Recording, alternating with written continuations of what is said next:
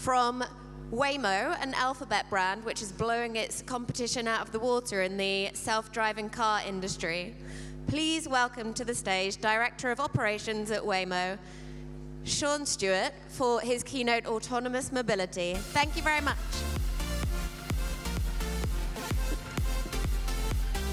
All right. Thank you, thank you. Well, thank you for having me. Thank you to the Unbound team for giving us an excuse to come out to Singapore today, which has been great. Today we're going to spend about 15 minutes talking a little bit about Waymo and the autonomous vehicle space in regards to the progress as it's happened in the past, as well as the status of technology moving forward. For those of you who haven't heard of Waymo, don't worry. It's a pretty new company, and so there's certainly an excuse as a new and upcoming brand that was launched in December of 2016. We're a company focused mainly on self-driving technology. We say internally that we're focused on building a better driver, not a better car or a better bus or a better truck, but a better driver to operate on various different platforms and use cases around the world. And our history started in 2009, even though the company existed just officially at the end of 2016. We're part of the Alphabet Group and started actually as part of Google X, one of the divisions within Google that focuses on what we call moonshots, or solving large problems with innovation that are impacting mankind around the world.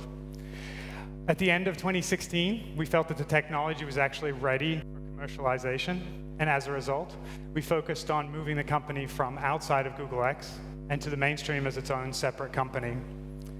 Like every moonshot, we're trying to solve a big problem, something that we feel can change the world and improve the lives of its citizens. And so at Waymo, or previously the Google self-driving car project, the question being, what are we solving for, or what problem have we been focused on? And it comes back to some key concerning statistics. The first, regarding North America, is that 40,000 people die every year on American roads. Globally, 1.3 million people die on the roads every year. And for perspective, that's the equivalent of a 737 crashing every hour of every day, all year long. And these trends, unfortunately, haven't been declining with safer vehicles and safer roads, but actually have been increasing at fatality rates. And a lot of the reasons for this come down to human behavior. 94% of accidents where a collision occurs are cited as being human error or due to human choice. These factors are getting worse, starting with traditional issues like speeding and drunk driving, but have moved on to new distractions like tablets in vehicles, people on their iPhones, also recreational and prescription medication causing drowsiness in drivers. And so we focused on this problem for 4 major impacts we thought could have a change in the world. The first is making the roads you all drive on safer. The second was giving mobility to people who may not have access to mobility today, whether it's due to cost or due to access with disabilities. The third is giving you all back time. I commute from Oakland to Mountain View every day. It can be anywhere between 90 minutes and 2 hours one way. And there's certainly a lot of other things I'd like to do with that time, other than driving 15 miles an hour in bumper-to-bumper Californian traffic. And the last one is the efficiency and dollars we feel we can change in businesses by providing scalability and reliability in the drivers that they employ in their businesses. And so the Waymo story, starting in 2009, has evolved across multiple platforms, multiple vehicle types. You can see here, way at the back, is our first vehicle from 2009 on a Toyota Prius platform. That year, Larry Page gave us one challenge: build a car that can drive 10 routes that I pick out of 100 miles in length each, and you can do so without any disengage or any involvement of the human driver. That was the first challenge in 2009, and the project has evolved since then to cover the Lexus RX 350 you see there, onto the Firefly, the more iconic self-driving car that we built for Mountain View testing, and the first car with no steering wheel, no pedals, and drove a blind man from his Austin hotel to his medical appointment in 2015 on public roads in Texas. All the way through to the main vehicle you see there, our minivan, a Pacifica from FCA, which is the top of the line in regards to our hardware and software that is out driving on the roads today. And so if you are new to the space of autonomy, just learning a little bit today about self-driving cars, there's some key frameworks that you should know about and understand. The framework is looking at levels of autonomy, which are designed in 5 key categories. Level 1 autonomy, probably every single one of you has experienced in your life so far. If you've driven a car with cruise control, that's a level 1 functionality of autonomous vehicles. It maintains one function, the speed, and that's its sole purpose of that tool. But the L levels have increased over time recently, with L2 and L3 products actually hitting the market. The difference here for L2 and 3 is we call them driver assist products. And these are vehicles where the car can maintain a range of different functions. It can accelerate, brake all the way to a full stop, re-accelerate, stay in lanes. But at all time, the human occupant is required to pay attention and to be ready to take over the vehicle with a couple seconds notice. A key aspect of the L1, 2, and 3 technology is that the human must be there and prepared to take over with minimal notice. What we're focused on at Waymo is L4 technology. This is the point where if any of you got to the conference today, realized you left your laptop at home, you could put your laptop, your wife or husband could drop it in an autonomous L4 vehicle, and that car could drive here to the sands without any human in the vehicle, completely autonomously. And that's the L4 status that we've been focused on since creation. Now, many times when we give this update or the focus areas, the first question is, why not slowly peel the onion? Why not roll out an L2 solution so that some of my driving can get taken care of, and then an L3 solution? And this comes back to 2010, when we actually took what we call at Google dog food, where we give employees our test products and allow them to experience them for the first hand and to give feedback on the experience they have with the vehicle in this case. So in 2011, we gave a set of Google employees a vehicle that could drive Highway 101 from San Francisco to Mountain View completely autonomously. We handpicked them, we trained them, we put videos, monitoring systems in the car, and we told them we would be watching them at all times to make sure they paid attention and were never negligent in being prepared to take over the L2 or L3 solution.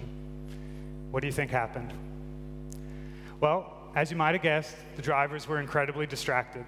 The first one here, texting, waving to a few people as they pass, just showing off the fact that his car is driving for him on the freeway.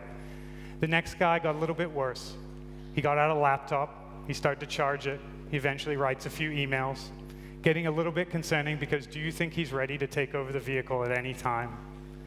The next lady did her entire makeup routine on the way to work. Eyelashes and makeup all complete, driving 20 to 40 miles an hour depending on the traffic. But the most concerning came at the end, where someone fell asleep for 27 minutes on the freeway, driving 60 miles an hour or 100 kilometers an hour. And this was the big pivot or key conclusion for us. We, including myself, are not ready to babysit cars.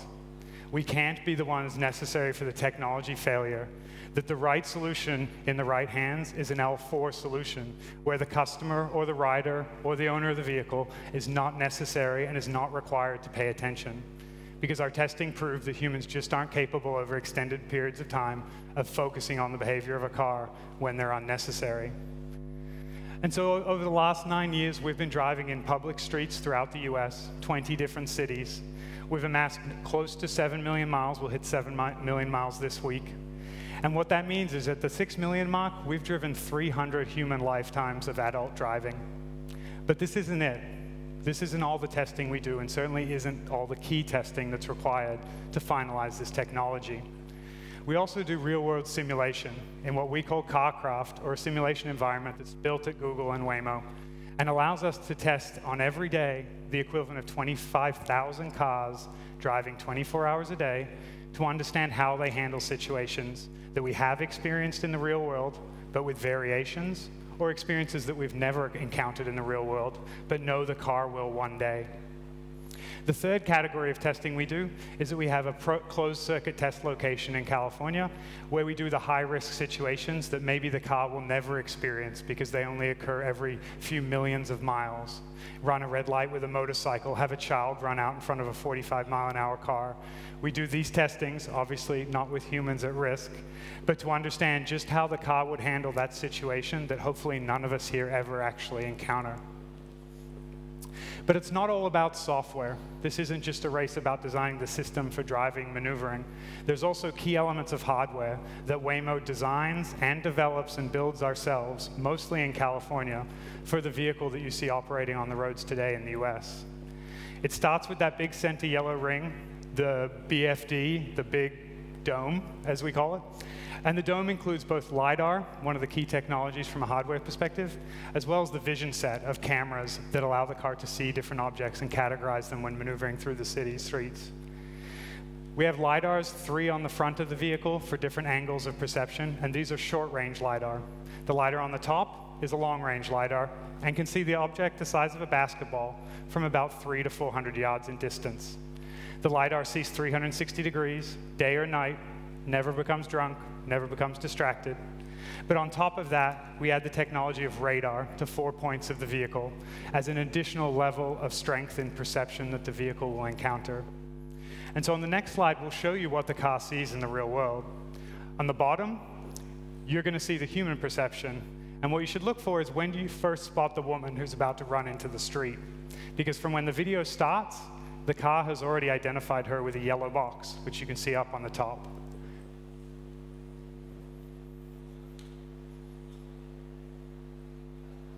So you can see the yellow box in the front right, top right-hand side. That's the woman the car identified, already slowed down for, and then she decides to run into the street to save her chihuahua, who she's walking off the leash.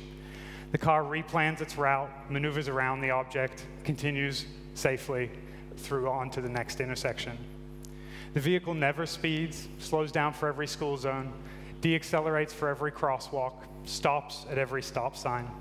It understands and covers every key regulation on the roads today. And if you want to learn more than just this 15-minute segment, you can actually go to our website and review our detailed safety report that was submitted to the California government on how we've developed our vehicle, the process of getting there, and why we feel confident it's a great application to improve the lives of citizens around the world. And so most recently, last year, we did a survey in the US, 3,000 people using a range of survey tools, and we asked them one question: when do you think you'll see self-driving cars in your neighborhood with nobody behind the steering wheel, a completely vacant vehicle?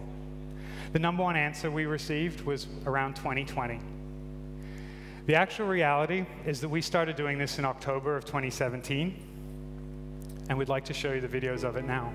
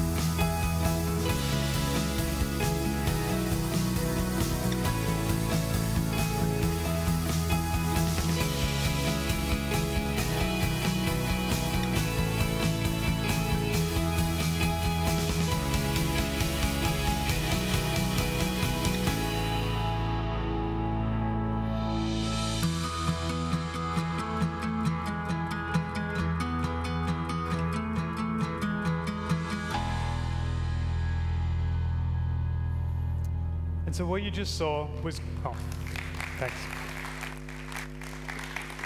And what you just saw was Waymo employees, and since October of 2017 in Phoenix, they've been able to use completely driverless cars without safety drivers in the vehicle to go from point to point using an app that we developed and allows them to select a destination and hail a vehicle. But it hasn't just been our employees.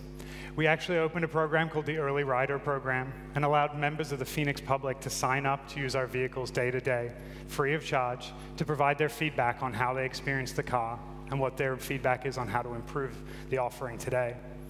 This includes taking mothers to work, fathers to the grocery store. We drop kids off at school every day, take them to soccer practice, all in a way that has their family members safe, that we're taking them without a stranger in the vehicle and actually delivering them to their point of destination safely. But this isn't it for us. We're starting to scale the offering in Phoenix, invite more and more people into the offering until launching a public driverless service where residents in the Arizona town of Phoenix will be able to use our vehicles to get anywhere they desire with a click of a button on their phone. But we haven't been able to achieve all of this on our own. We've developed a range of partnerships. We're focused on building the driver. We work with everybody else in all the other aspects that they're specialists on that we haven't focused on. We work with FCA with up to 60,000 of those Pacificas available to us. We've partnered with Jaguar on their new electric vehicle platform. And we've partnered with AutoNation and Avis for the maintenance of the vehicles to ensure that we build new technicians, new skills, and people are able to understand and work with this new category of technology to adapt and change the role they've played in automation and the auto industry. And so every day when the cars return from servicing the different customers and employees, it's the Avis team that cleans them, puts them back on the road, completes the short-term maintenance, fuels them, and they sleep at Avis locations throughout the Phoenix city. And so with that, we're excited to bring this technology to more and more cities around the world, to partner with more and more businesses who can bring this technology to life and start to deliver on those 4 areas of promise that the Google X project began with. Thank you. Thank you very much, Shaun.